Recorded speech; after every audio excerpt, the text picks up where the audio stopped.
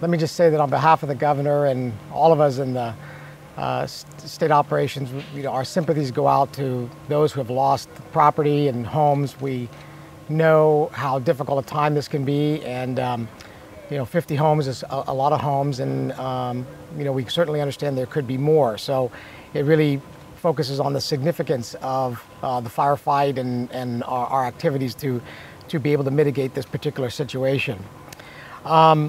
As many of you know, yesterday the governor proclaimed a state of emergency for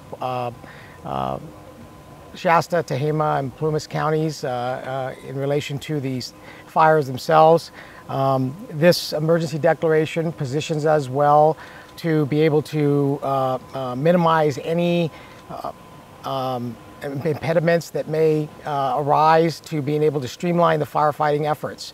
It also continues to put emphasis on the seriousness of the situation and makes all available state resources on tap for responding and mitigating the situation.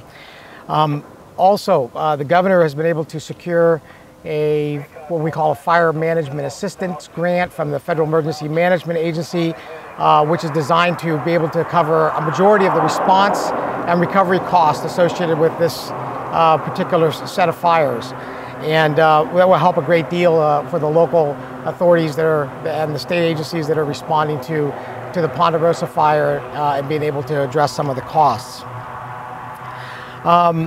Our office has been very, very engaged working with CAL FIRE and the California Guard and all of the mutual aid stakeholders and participants. Currently, we've got over 61 strike teams committed to this fire, over 300 engines, and over 1,000 firefighters on the line. And we will continue to provide those resources as necessary. We know, as been mentioned by Chief Pemlott, that we are early in the season, and this is more of a marathon, not a sprint. And so the governor's prepared to continue to support all the activities as necessary.